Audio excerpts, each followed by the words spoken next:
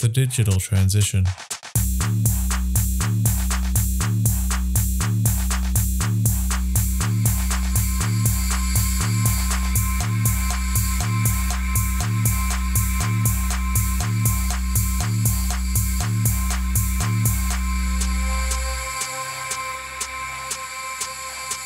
The Digital Transition, a podcast series created to assist those tasked with implementing digital strategies, where we will share our knowledge and experiences to support you in your transition.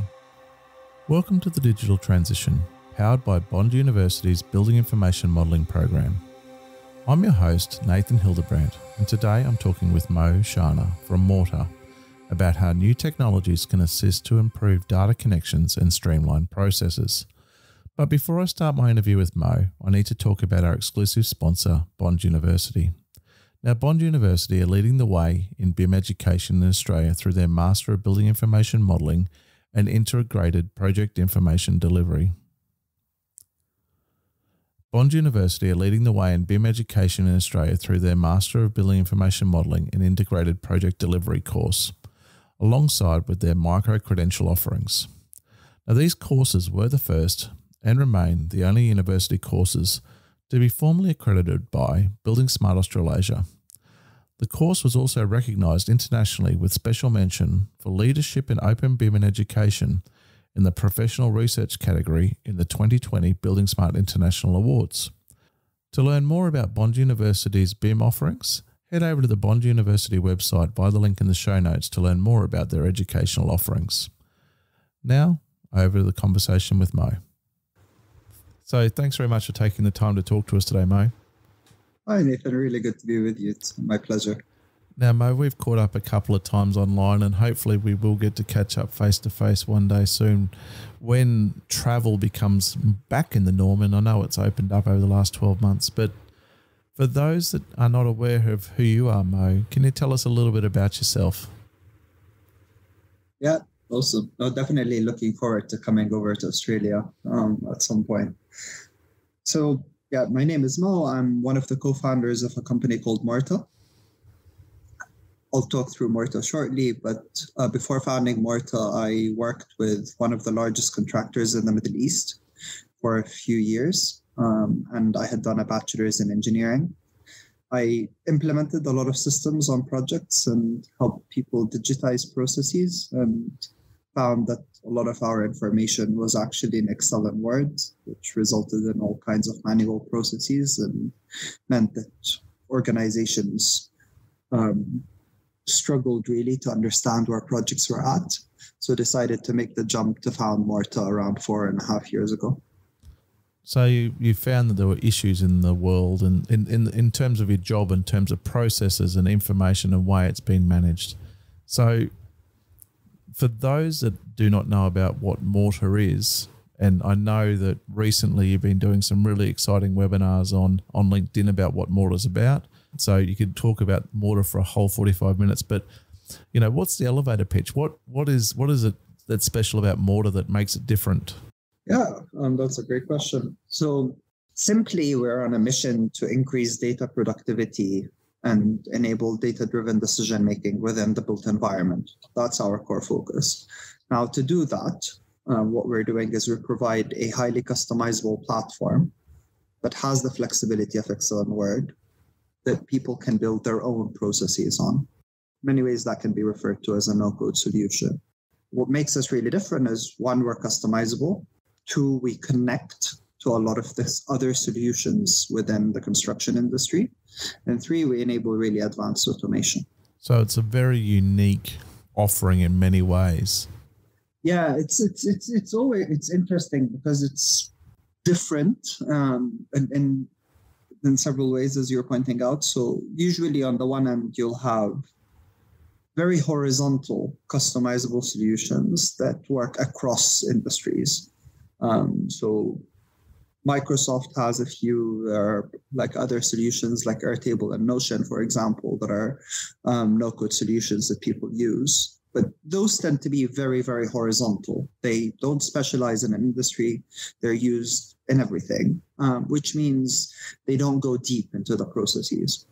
On the other hand, you have typical software solutions And those tend to come with really hard-coded logic that defines what a process should look like. And that means they have best practices in many ways for how I should manage that specific process, but they're very hard to change if I need to go to a different project that has a different set of requirements, for example, or if I end up in a different region, for example. And we sit somewhere in between.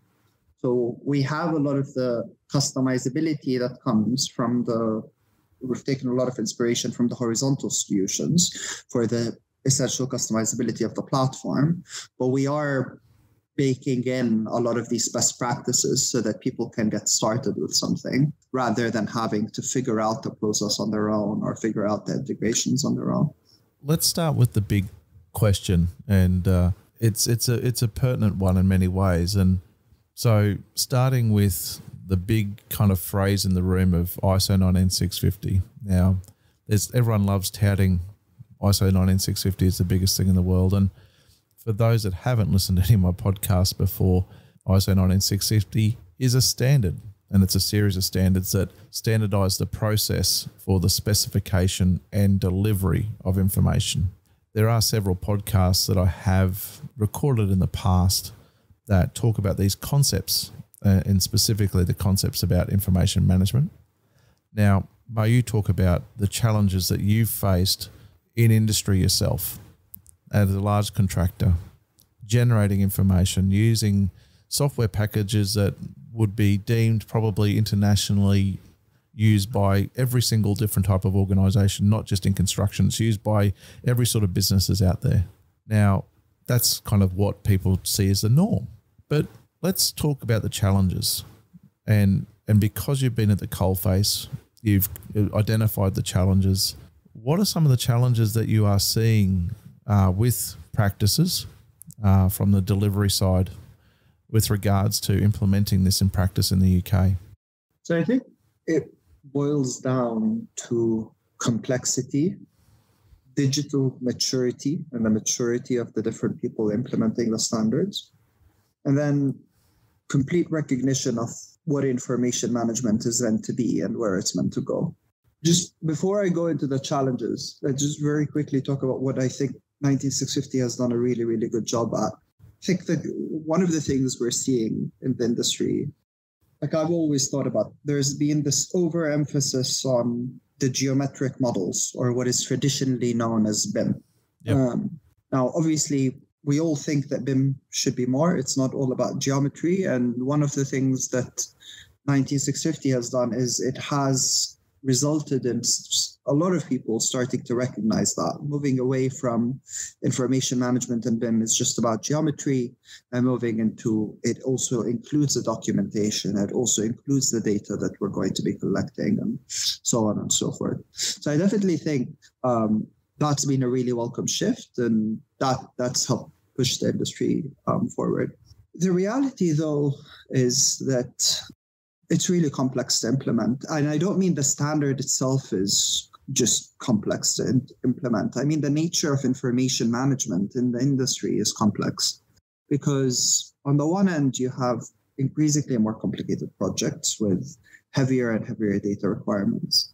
On the other end, the number of participants that you have involved in the creation, in the production, and the management of information is insane. Like, you have tens of companies in any project. There are some projects that I'm on that have like even hundreds of subcontractors. And obviously that just makes it very, very difficult to implement consistently across all of these players. And it means there's quite a bit of work done in terms of setting it up and then in administering it and in making sure that people are following the rules of the game that are being set up. So for me, first and foremost, that's the biggest challenge: complexity. And again, I don't mean the complexity of the standard as much as I mean the complexity of the realities of the built environment and the project. The second thing worth thinking about is the variety of maturity levels when it comes to something like 19650 and information management and digitization more broadly within the industry.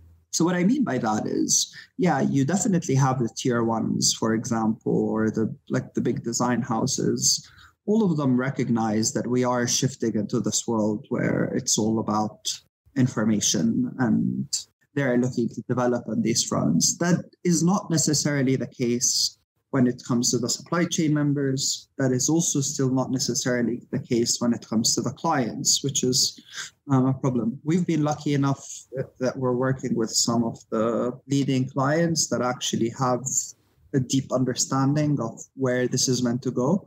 But the reality is, it's not just the central bodies, it's not just trusts. There are many, many clients that ultimately have to get on board and have to come to grips with what 19650 is really about. And I think we still have a journey there, making sure that everyone is on that same page. So for me, these are the two biggest things. It's complexity and the maturity, effectively, of the people involved in implementing the standards.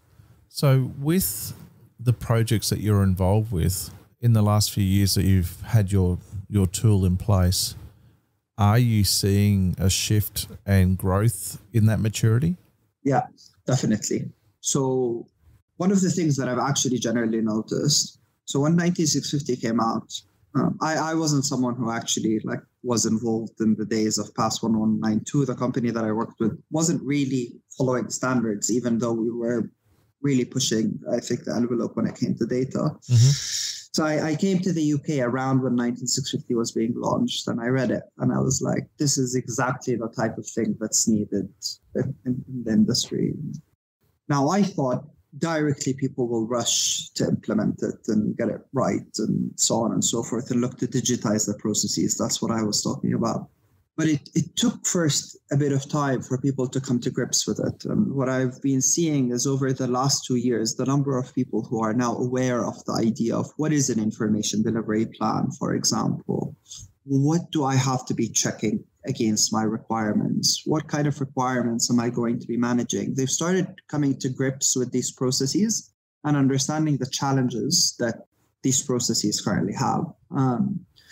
To me, the fact that more people are coming and saying, I need something to make the management of this easier, is also is a sign that more people are now have a deeper understanding of what it looks like on the ground. The second thing that I'd say, and we can talk about that more deeply if you want, but tools like ours also have a role in making 19650 and other standards to business as usual, because they make them easier to understand, they make them easier to implement, they make it easier for a project manager that isn't necessarily a 19650 expert or a design manager to come in and input the things that are relevant to them from the standard without really feeling that it's all about information management. Now, before we go down that path, I think what would be really good to cover off on, because the listeners that are listening to this podcast have either a very low understanding of the standards and these processes because they're on their journey of learning, and there's some that would know exactly what we're talking about. But first of all, nice ISO 19650 series also introduce the concept of a CDE. And just before we delve into the ideas of all of the stuff that we know we want to touch on in regards to the detail as to how all of this can be done better, what is a CDE for the listeners out here that are not aware of what a CDE is? Yeah, CDEs are an interesting one. I think different people define them in different ways. Let's take it with the name first. It's a common data environment. That's what it's called. The idea of calling it a common data environment is that we want, in this BIM-based world, to share data between each other. And it's a common data environment because it's the environment where all of the different key participants of the project can pool and submit their information. Now, the challenge with a common data environment is many people see it as one system. So they see it as it's just a place where I upload all of my documents and files, for example. Now, that is a component of the common data environment. It's a part of some of the things that are needed, but it's not the only thing. Ultimately, a common data environment is a mix of systems that allow people to share and transmit the information that they need. And it's not just the files that they have to submit, the PDFs and the model file deliverables and so on and so forth, but it should also be data and information. Now, one of the things that's interesting is here in the UK now there's this shift trying to start moving from a common data environment to something called an information management platform. But regardless, they're both very similar. It's a mix of systems that are needed in order to get people to share, manage, review, and specify their information. Coming back to kind of delving into a bit more detail. So for the listeners that didn't understand what a common data environment was before, that's kind of a pretty good description. But now stepping back into your role that you had in construction. Like one very simple analogy on common data environments. Like for anyone who may not have seen it before, but I'm sure almost everyone has used something like a Google Drive or a Dropbox or a OneDrive, for example. Mm-hmm. If you think about it at its most basic form, these solutions are places where people can share files with each other. A common data environment is just an upgraded version of that A, focuses on data, but B, isn't just focused on internal teams and is focused on a mix of participants that all have access to that one or multiple repositories. I like it when we simplify things down even another layer. That's good. Very, very positive thing with a lot of people that live on the Google Drive, Dropbox, all of those, and Box and all those other exciting things. But let's delve into things that CDEs don't actually do, because I think this is kind of also a very important piece of the puzzle. So yes, there is the connectivity. Yes, there's becoming this focus on the potential for it being a database or something that's housing data as well. But I want to touch back on the scenario that you faced back when you were on the construction side, and just imagine there was a CDE in place. You know, the ISO 19650 standard obviously is good in terms of telling you this is what I want, this is how I want it delivered. It talks about the CDE and how that information is to be shared and dealt with between different parties. But let's talk about the creation of that information and some of the challenges that you actually faced. And because there would have been this moment in time where you've gone, I've had enough. I've really had enough of this. I can't take it anymore.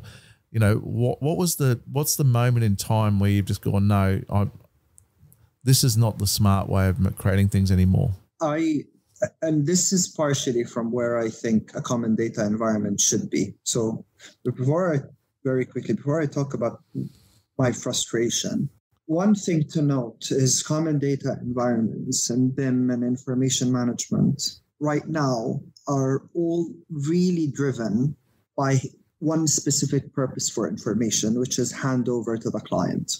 Mm-hmm. More recently, we're starting to see building safety emerge as a reason why people are thinking about managing their information. But when they say managing their information, it's usually managing design-related information or information that specifically describes the asset. It is not necessarily information that's commercial. It is not necessarily information for project management. It's not that type of information. It's the information that describes what is in my building that really, really takes precedence. Now, my background as a person, I worked a lot in project controls, and I was trying to implement systems for project controls on jobs that were worth hundreds of millions and billions of dollars. Now, one of those things involved collecting progress. So I was on one of the jobs that I was on, had 350 subcontractors, and we had a system to manage progress measurement within the projects that was BIM-based, and I'll probably be speaking about that at some point, because we would literally collect data about every column and every operation that's involved in that column, which meant that the way that progress was calculated was very objective. Every single time I'd have to send them a different Excel file for that specific period and ask them to update what if they actually completed. And I then need to import that Excel file into our system in order to run some calculations. Now, I was a 24-year-old guy at that point who was probably like a year out of university. I was very excited to start working, and I wanted to do useful work and think, really. And instead, my job basically became emailing people to fill in an Excel file, following up on whether they filled it in, taking that Excel file and then aggregating information in it into another Excel file, and then importing these Excel files into the system. None of it was really looking at the actual progress and like thinking about the things that should be happening on site and so on and so forth. So for me, and that's why I wanted to actually start with where I think the common data environment is today and really where I see it potentially going. I think ultimately this all comes down to project controls and project management, just as well as it does we need to make sure that our projects are delivered on time and on budget and to the quality that's required of us. And ultimately, if we're just aggregating a lot of information in Excel, it's just not an efficient way of doing things. Like people like me get really, and I'm like everyone I speak to that is currently doing it, it's just really frustrating. Like that's not what you signed up for. Days of manipulating Excel files to no end. It's painful when you have when you first start an architectural office, you find yourselves doing internal room elevations and stair details, and you kind of then get to move on to other more exciting things. But is that where we are at because of the maturity of the market?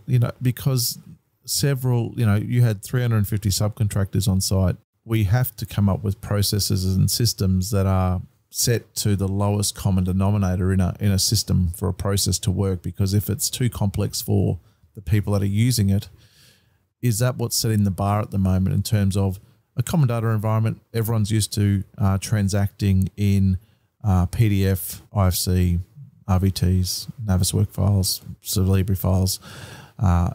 Is that because that's the digital skill sets or the digital capabilities of the market? And that's where we're missing the efficiency right now, because the most efficient outcome could be is that someone's participating or someone's inputting information into a database of sorts. It then connects automatically via an API to inform that process. So therefore, the only role that you'd be playing would be a quality assurance check to see that the subcontractors, you'd go on site and visually inspect to check that they'd done what they said they were doing instead of spending all day on Excel. Is that possibly the point that's slowing us down as an industry at the moment from what you're seeing? I'm biased here, but I actually think it's not. So I definitely think there is a maturity problem, to a degree. But I think in this case, actually, it's been much more of a technical problem. Mm-hmm. Not necessarily like highly technical, but it's just the solutions on the market don't necessarily play a part in that vision, but aren't enough to get us there. Now, to explain what I mean by that, like ultimately, a lot of software is premised around the idea of I need to have a standardized way of doing things. So I need to know the steps that I'm going to be doing, and I'm going to need to know what information I'm going to be collecting, and so on and so forth. And all of that is hard-coded, as I mentioned earlier. Now, the challenge is, as much as we want to push for standardization, the built environment is a really, really complex industry. Like if you're looking at a hospital, it's not like a school, and it's not like a house, and it's not like a high-rise tower, and that's not like a bridge, and so on and so forth. They are very different industries. If I'm working in Australia, it's very different if I'm working in the UK, and it's different if I'm working in Dubai. Ultimately, I think a lot of people say the industry hasn't digitized and hasn't moved out of Excel and Word. But I think the reason for that is because processes change, and they need to be customized, and they need to be made to fit that specific project or that specific process that someone is looking at. And we haven't, until recently, had the types of tools that a professional like you or me, who isn't necessarily a developer, could basically build their own software that's customized to their own needs. Now, I didn't invent this concept. Like we are a company that's focused on providing tools that professionals like you and me can build processes on. But we didn't invent this movement. It started a while back. And this category of new software that's starting to emerge is starting to change that. So to be fair to the industry, I'm seeing a lot of people actually go to horizontal no-code solutions and try to push it really hard to make it do what they want it to do. And that's where I wanted to say it's not just there are people who are finding these solutions and are starting to do things with them to solve the exact problems that we've been talking about. The solutions that are needed to close the gap that we have in the industry have only really themselves started maturing in the last few years. Now, there's a couple of things I've been thinking about, and it's only because I probably just under 6 months ago did some agile change management centered kind of courses, and it's one of the things that I often think about as being the potential reason why some adoption of this sort of stuff isn't as more broad. And secondly, I kind of think that your view of the world is based upon the people that you surround yourself with. And I'm beginning to think more and more that the reason why we're still having these conversations a decade on from when we first started having them, because, Brisbane has, up to its 10th anniversary right now, these conversations are the same. Technology, yes, it might be slowing it down, and then you're seeing these advancing people, which are probably the top 5% of industry, driving it. Do you think that change management in some ways has a part to play in all of this? Yes, of course. Definitely. One of the most important things is getting the buy-in of people and taking them on these journeys with them. I think usually if you look at digital transformation, the way that it usually happens is someone will have a big pitch or a big utopian vision to connect all of the data and achieve everything that we're talking about. It will come with a massive, massive price tag, but it will come with big change, which is scary. We're going to be changing all of the systems or a lot of the way that we do things. That scares people. There is risk involved in that. There is additional cost that's involved in that. There's additional time that's involved in that.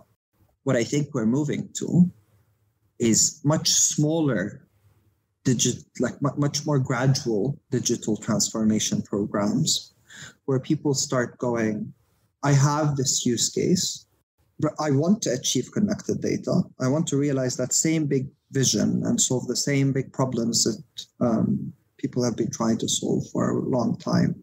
But I want to take it step by step and build towards that change so that I get people to buy into the journey with me and to see the benefits of moving in that direction and build momentum towards the bigger shift that we all want to cause. So I definitely think change management is by far one of the biggest problems. Like thinking about, and it's a mistake, to be honest, that I made at the beginning. I would go and tell people, we want to help you connect all of your data.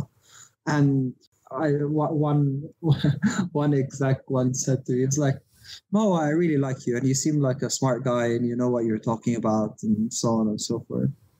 But there are far more fun ways to torture myself than trying to figure out how to connect all of this data together for an organization of this size.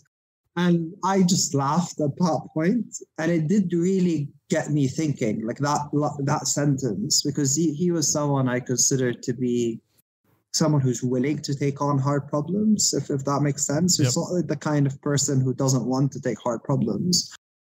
But even for him, it's just like what It you were was a talking about while. is crazy. Like to get organizations of this size to connect all of their data from all of their disciplines, like it's a massive, massive, massive undertaking with a lot of stakeholders involved again that you need to convince and get to buy in and so on and so forth. It's not even the technical problem. It's getting the things you need from everyone to actually get there. So for me, a much more effective way of doing it, what I learned over time, is you need to take people on that journey. You need to have that as a North Star of I want to digitally transform, but I want to start with smaller use cases that start demonstrating the benefits of moving in that approach to build the momentum that's needed to get to the change that we want.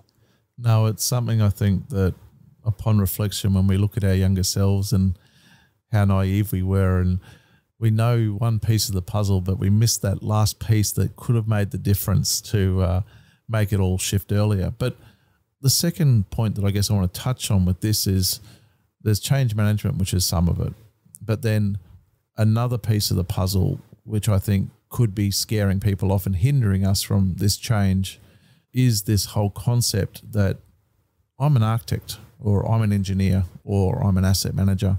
Most of these kind of tools that have been in the marketplace today have required extensive coding or customization to actually achieve any of this kind of digitization, automation.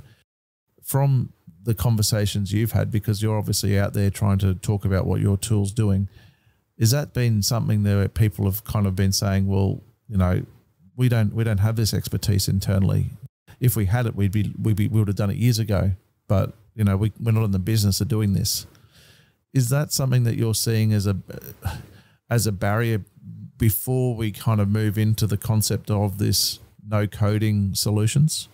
Yeah, definitely. So, like as you've pinpointed, it's been very, very hard or very costly for people to develop their own applications. Now, what I am seeing is, generally speaking, especially the biggest like construction companies and design companies are investing at this point in having software development arms, so to speak. But at the end of the day, they need the resources. They need to learn how to manage these resources. It's costly. They then need to maintain anything they're developing. So they see that as a cost. And that means a few things. It means, one, there is a resource constraint within the company, which then therefore means they have to really prioritize what it is that they're digitizing. Like ultimately, there are hundreds of processes within the industry. If they can't take it on. They can't solve all of the problems that the end users within their companies have. They'll pick and choose what they deem as most critical. Now, it's always important to pick and choose, but it's not great that the reason why we're having to choose is because we're constrained with the resources or the people that can actually make this happen. The second thing, and I think that's even more important, is what you really have is the big companies have the resources to potentially create their own software. The company that I used to work with was a top 20 international contractor. We had a massive software development arm. We spent a lot of money on developing our own software because we saw it as potentially competitive advantage. Having said that, 99.9% of the industry does not have the money to build software teams on that scale and on that scale and size. So I think it's both. We don't have enough developers. We don't have enough people. It's expensive to make a lot of this happen, which in turn means even if you're looking at the big companies, they're having to pick and choose which processes do I focus on. I know a lot of information managers that will tell me, we do have developers internally, but they're focused on the project management side of things. They're not really concerned with my problems. And then on the other hand, you have the vast majority of the industry, which are much smaller companies. We're in an industry that's dominated by SMEs. They cannot afford building their own software. And that means they're locked out of that, or they have been locked out of that for a while. So let's talk about these no-code software options that are out there on the market. Do you want to rattle off the ones I know? I know there's some fun ones that you like mentioning, and We have some conversations with Mr. Jackson occasionally about how much he loves some of these other platforms that are out there. But in many ways, it's important to kind of, have people understand what these platforms are, and then they can understand how similar that is also to Morta as itself. Let's first talk through no-code solutions. So what do they mean? No-code and low-code solutions, I would say, is the general category that we're looking at here. And the idea of a no-code or low-code solution, from the name, is you can digitize a process and build a custom software application in many ways using no code or low code. So you either do not have to deal with any of the coding yourself or have any of that know-how, or you can make really light scripts that then help you automate and achieve, streamline the processes more. What I describe as the OG no-code, low-code tool is Excel, right? Because anyone can open Excel, can add the columns that they want for that specific process. So say someone comes at some point and says, I want something related to the building safety bill to track my compliance against the building safety bill, which is a new requirement here in the UK. I can then make a new tracker on Excel in the way that I think is right, that supposedly responds to that problem. And I have now built a mini application and solution that will help me tackle that problem that I have. I can then make it even smarter using formulas, potentially, on the one end. And then I can make it even smarter using things like macros. And I'm sure a lot of us have dealt with or just seen Excel files that have macros in them. They have all kinds of pains, but at the end of the day, they do automate a process and they do make it slightly smarter.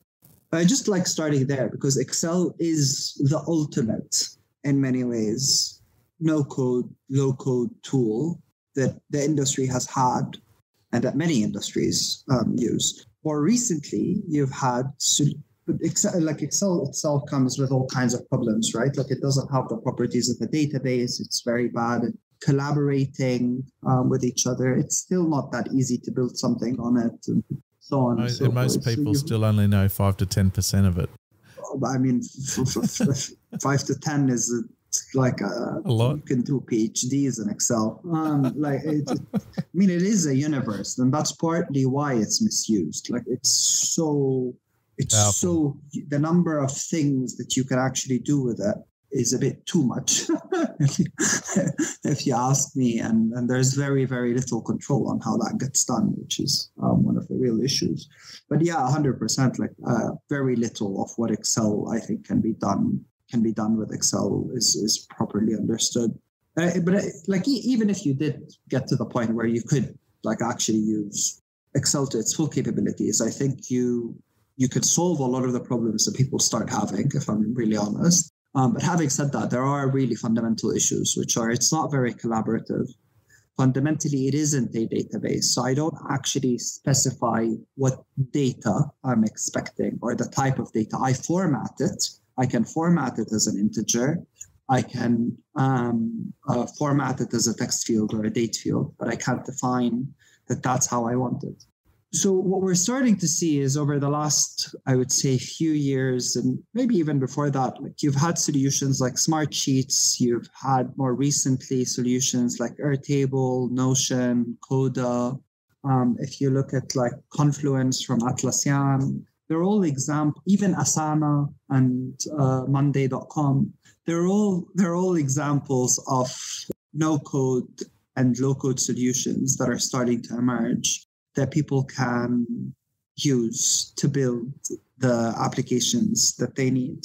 Another good example is actually Microsoft Power Apps, is also, I would say, a no-code, low-code type of solution.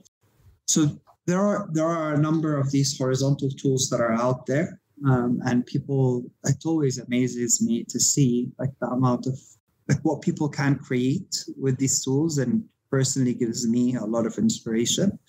But yeah, there are a number of ones on the market. I would say, though, the biggest by far is Excel. No, I've used a specific tool to actually act as a training platform personally. How did you find it? Well, it was actually good at the time because it was a low cost thing as well, right? So this is the barriers, right? Me being by myself as an individual in my company at the moment, I ran a conference.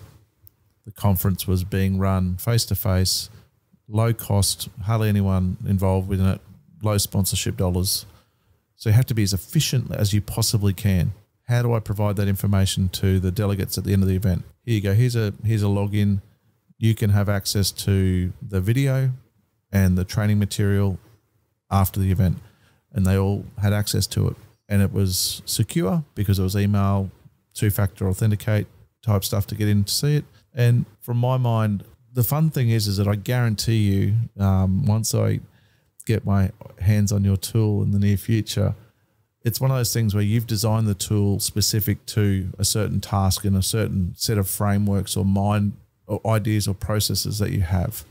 Then creative people within industry get their hands on your tool, and you get that opportunity then to take it and play with it. And, you know, a really good example that I really love is that when I get the opportunity to see new features of ArchiCAD when it's coming up, and I get to see it, 6 months ahead of the rest of the industry because I'm under NDA, and you're seeing this being demonstrated to you, and automatically your mind's starting to tick over as to how you can take that and transform your whole organization and save time and money.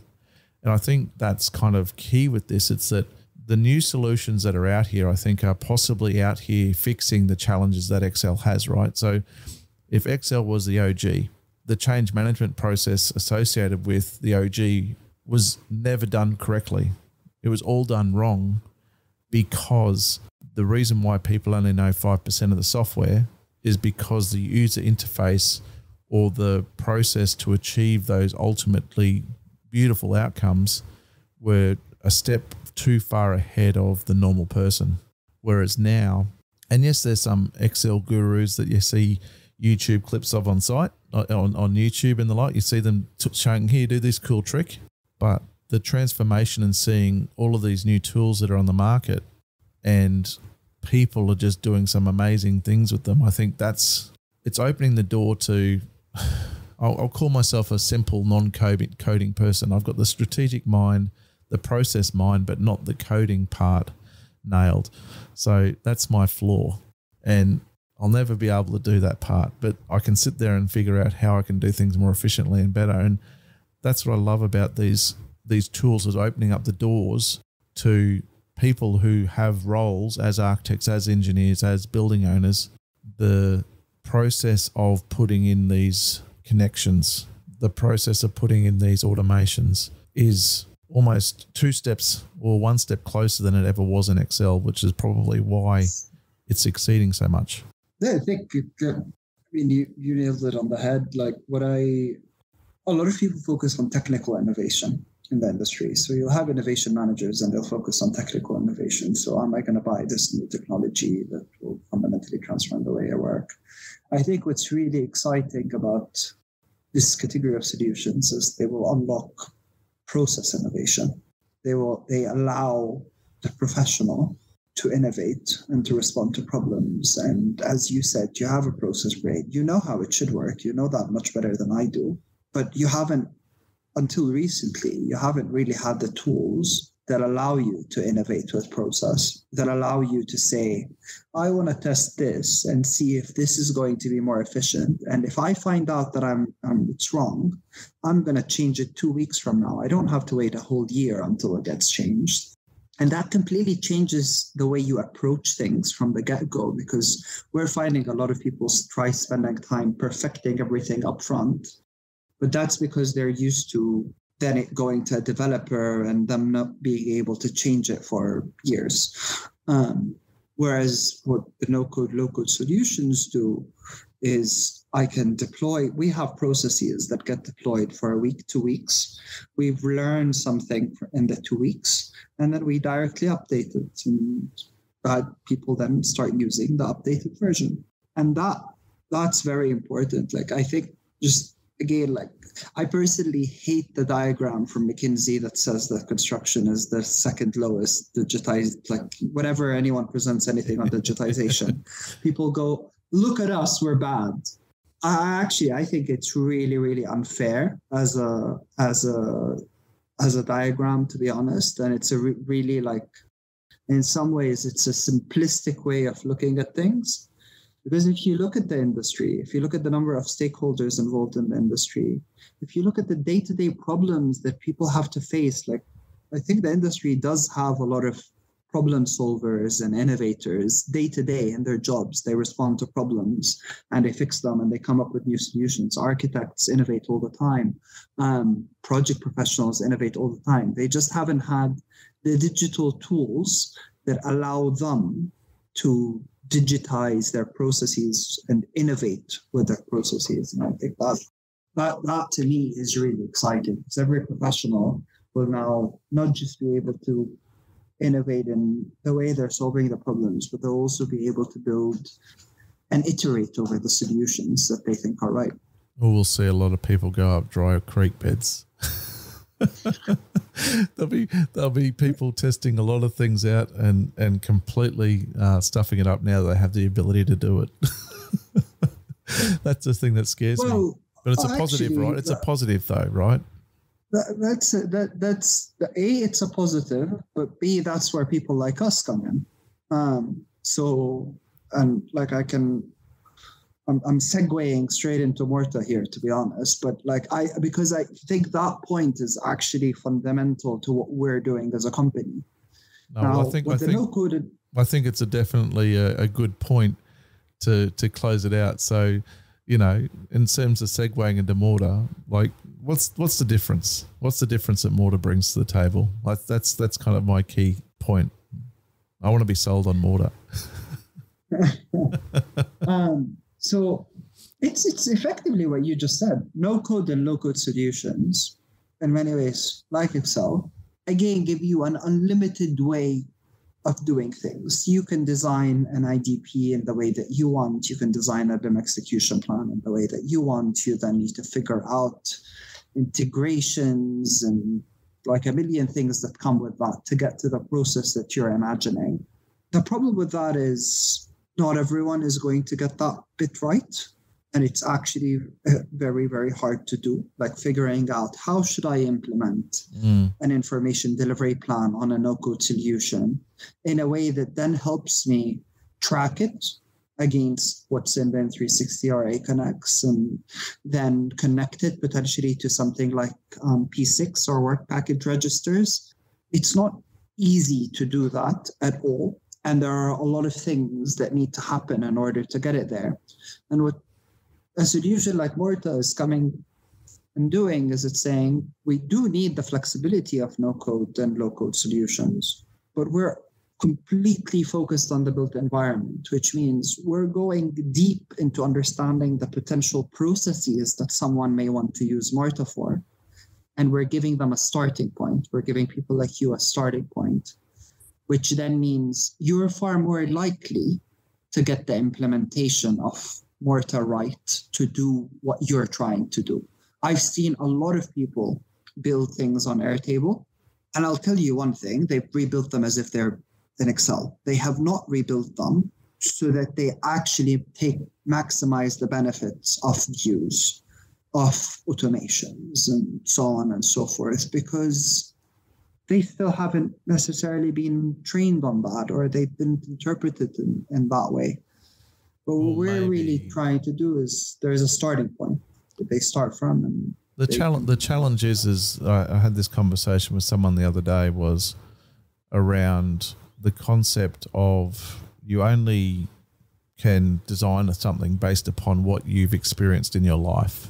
And I think that's possibly, and maybe a final barrier to all of this, is that it's very difficult for people to see how to do things differently if they've never experienced it before, when they've never had it shown to them.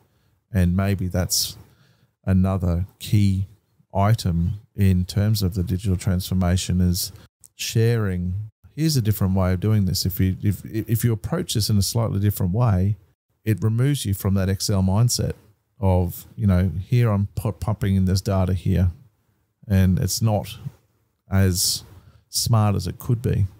And maybe that's probably the positive takeaway from this as a podcast in itself is that, you know, people should go away and actually have a think about exploring more about what they can do and what other people are doing, rather than just doing what they do all the time with the tech that they've got right now. Yeah, definitely. And I think this also relates to 2 points we raised earlier. One, that's why it's really important to build momentum towards digital transformation. So take it piece by piece and pick specific use cases to test out these no-code solutions with, because then that allows people to start seeing what this new world can actually look like and what these solutions can unlock. And then the second thing that I think is also really important is the cost take model, because that then also decreases the barrier for people to start making the changes and building that confidence. So it's not all about the ultimate connected environment. It could be just about one use case that's being improved. Solving one problem. Mo, thank you very much for your time today. Now, I have one question for you, and it's the one that all of my guests get asked. What does BIM mean to you, mate?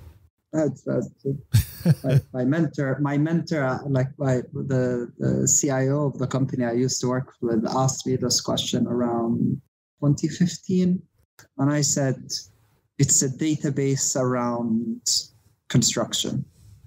To me, the most simple way to put it is what BIM should be, or is it's a place that I can retrieve any data that I want from around my building and my scope of work and what I'm trying to do. And if you think about it in this way, that would involve everything that relates from core, like let's say geometry that describes what I'm building or describes the scope, all the way down to tracking the resources that are involved, to whether it's being completed and whether it's being paid or not. And every single one of these processes, to me, should be a part of them. No, it's a very positive way to close it out. But thanks very much for your time today, Mo. Awesome. No, thanks a lot for having me. This has been great. So for more information on Mo and Morta, please head over to the podcast section on the Skewed website for further reading. I look forward to sharing our next podcast with you in a fortnight's time. Until then, good luck with your digital transition, and ours is powered by Bond University's Building Information Modelling program.